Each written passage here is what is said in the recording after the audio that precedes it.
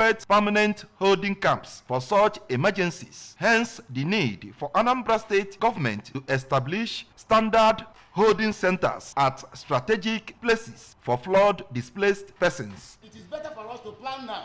At least you can go to some upland areas and build a permanent holding centers so that if such a thing occurs, you can move people, you can evacuate them from the riverine submerged area, you can evacuate them and get them to those areas for them to be taken care of.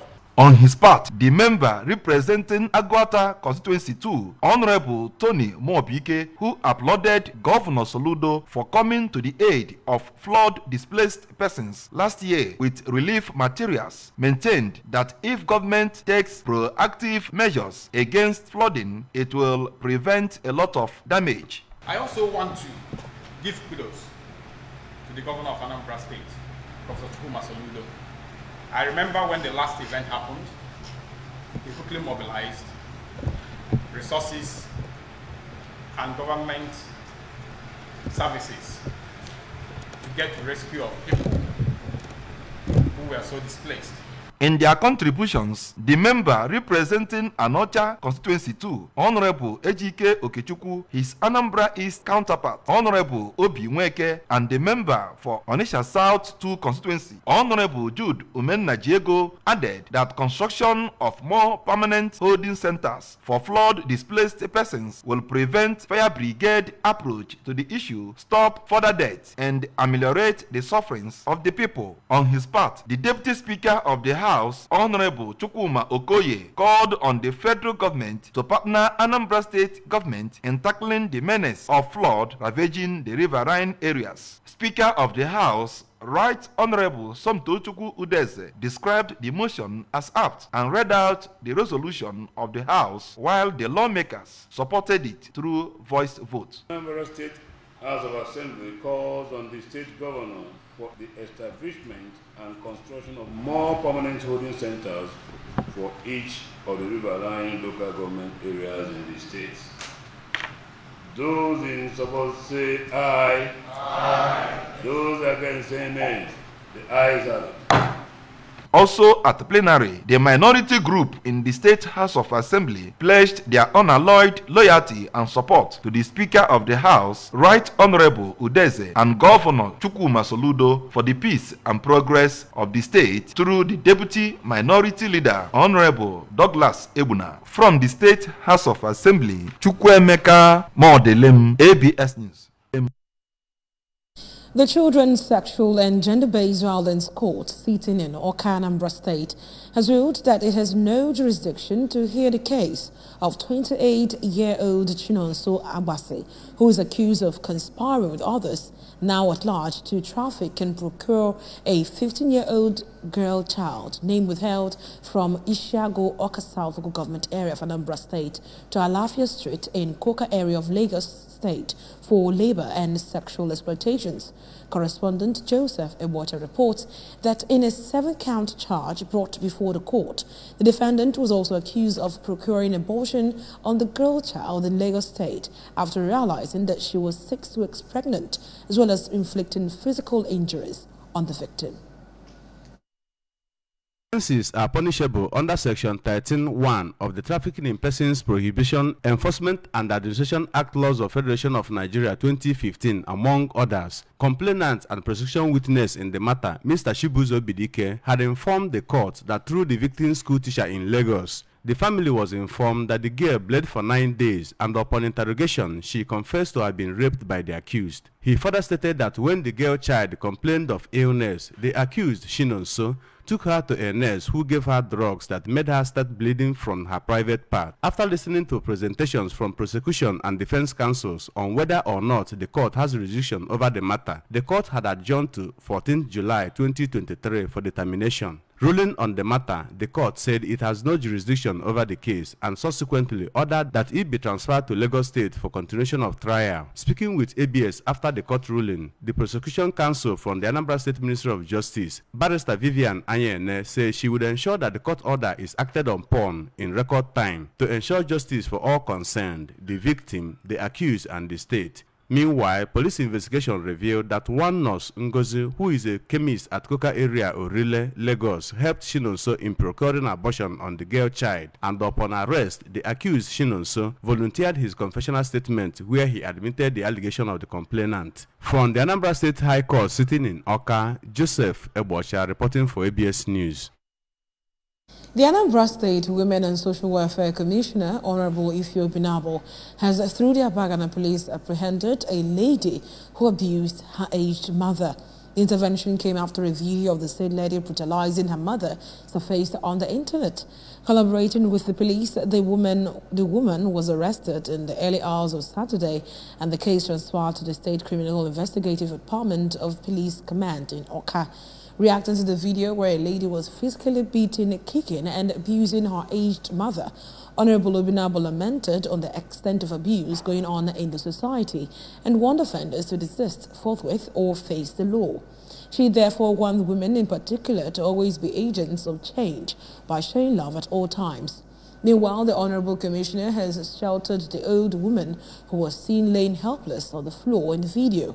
Honorable Obinabo, after receiving her, immediately took her to hospital for medical examination and treatment. On her part, the suspect, while at the police custody, pleaded for pardon, promising to amend her ways by taking care of the aged woman with love. Still to come on the news tonight, the Anambra residing in Abuja calls for support of Governor Soludo's administration. Record heat wave continues to spread across Europe. Governor Chukwuma Soludo has come for a total turnaround maintenance of the Anambra State economy and promotion of core Igbo values. Let's give him maximum support for the task ahead. Hold on, the news returns after the break.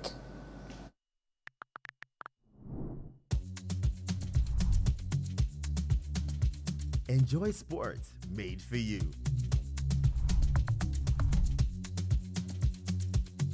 Recipes made for you. Entertainment made for you. Learning made for you. Enjoy YouTube made for you. Get amazing video data bundle offers on your mobile phone by simply dialing *312# today. YouTube made for you. Welcome back to the rest of the news. Ahead of Governor Chukwuma Soludo's visit to the Federal Capital Territory, Abuja, the Anambra resident in the capital city say support on all fronts is key to rapid development of Anambra State. Governor Soludo is expected in the city tomorrow for a town hall meeting with the Anambra to exchange views with them on governance of the state. Abuja correspondent Ekwajide tells us more. According to a senator that represented Anambra North in the past, Senator Iman Osike, Anambra State is in safe hands because Governor Soludo is poised for governance. He counted agriculture, youth empowerment and security as some of the areas where the governor has changed the narrative in the state. Senator Anosike called on Ndi Anambra in the diaspora to assist in entrenching good governance in the state by bringing home their wealth, for the present state administration has provided an enabling environment for businesses to thrive in the state. Soludo has not stayed for a very long time, but he has made an impact. He has made Anambra State a livable place. He came into Anambra when Anambra was rough.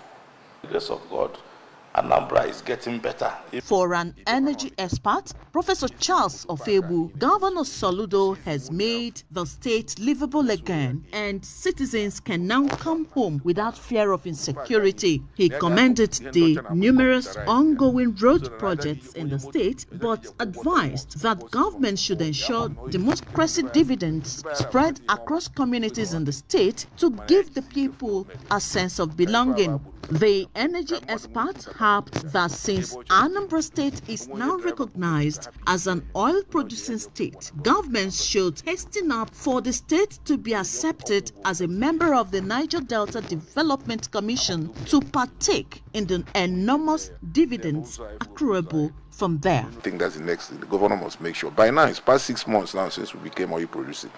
Now we should actually be part of the Niger Delta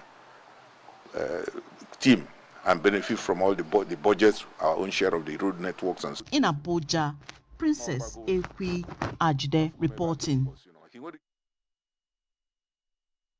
The chairman, Amecom Global Limited Group, Dr. Amechi Marcel of Fomata, commissions the company's group's headquarters in NAF Valley Estate, Sokoro, Abuja, in grand style. This is happening as part of the 20th anniversary ceremony of the company. The commissioning attracted the staff, team members, stakeholders, families, members of the advisory board, among other top government officials. We have details. In his address of welcome, the chairman, Amecom Group, Dr. Marcel Ofomata, explained that Amecom Global Limited was officially incorporated with the Corporate Affairs Commission of Nigeria as a single brand in the year 2004 to do business in areas of asset financing, manufacturing, installations, provision of alternative power solutions, among others, with their popular buy now, pay later slogan. The Amecom boss made it known that their mission is to enhance quality of lives through the provision of unbeatable stress-free asset acquisition solution, pointing out that their core values is to be a one-stop global asset financing company in Africa with integrity and passion. Notably, Dr. Ofomata explained that Amecom has grown from one business branch in Uyo to 33 other business locations in 6 geopolitical zones of the country, with headquarters in the Federal Capital Territory, Abuja, including presence in China and Ghana, respectively, and the staff has grown from 3 to 1,500, including himself. Dr. Marcel Ofomata, an indigene of Isuofia Town, Agwata local government area, who is also founder Marcel Ofomata Foundation, graced the occasion. The Onwu Isuofia disclosed that the edifice is smart and installed with best technological tools for working pleasures of staff, customers, investors, business partners. The chairman of Amecom Group used the occasion to urge the federal government to enact legislation aimed at ensuring the efficiency of ports in the country. Dr. Amechi Marcel Ofomata, who is the immediate past president of Entrepreneur Organization, Abuja, while lamenting multiple tax systems in the nation, called for harmonization of the nation's tax system and total overhaul and digitization of nation's ports. Also speaking at the event, Chairman of the Advisory Board of Amecom Group, Sir Mark Benito Ozigibo, emphasized that the products manufactured by Amecom are durable and of topmost quality, calling for more patronage to the company. You had the CEO, Chairman of Amecom, tell you, we've been in it for 20 years, and what we are noted for is quality. And we don't buy products from the market, we produce them now. We produce them, we've got factories in China, we've got in Nigeria. So every product you get that bears Amecom logo is produced by Amecom. Neka Anolefo, ABS News. From the foreign scenes, large swaths of southern Europe continue to swelter in record heat as wildfires rage across the continent. Temperatures hit a high of 46.3 degrees centigrade in Sicily on Tuesday, and crews battled fires in Greece and the Swiss Alps. And most of Italy's major cities are on red alert, meaning the extreme heat carries a health risk to everybody, not just vulnerable groups. Scientists say climate change is making heat waves longer, more intense and more frequent. Across the world, millions of people are being impacted by extreme weather, from soaring temperatures in the US and China to heavy rainfall in East Asia. From the world of sports, Benjamin Mendy has signed for French club Rouen after the former Manchester City and France defender was acquitted in a sex offences trial in England last week. Mendy, aged 29, was cleared of sex offences last week, ending a 3-year court process. The player, who would have faced a lengthy jail term if convicted, had previously been cleared in January of 6 counts of rape and 1 of sexual assault following a 6-month trial. But jurors in that trial had been unable to reach a verdict on 2 other counts, triggering the retrial that ended last week. Mendy, whose contract with English and European champions Manchester City expired at the end of June, had denied all the charges against him. Before we go, remember that you can follow news and programs on ABS TV from any parts of the world by liking our Facebook page at Anambra Broadcasting Service. Go on to subscribe to our YouTube channel at ABS Television Oka. Join us on Twitter and Instagram at ABS Radio TV. You can log on to our website at www.absradiotv.com. Now the main points that made the news again tonight. Federal government has carried out assessment of some erosion sites in Anambra State. Anambra State Legislature has called for the construction of more holding centers for persons displaced by flood. The Anambra residing in Abuja have called for support of Governor Soludo's administration. And finally, we told you from the foreign scenes a record heat wave continues to spread across Europe. Here's a special message. Governor Chukwuma Soludo has come for a total turnaround maintenance of the Anambra State economy and promotion of core Igbo values. Let's give him maximum support for the task ahead. That's all on the news tonight. My name is Uchechukwu Ebonam. Good night.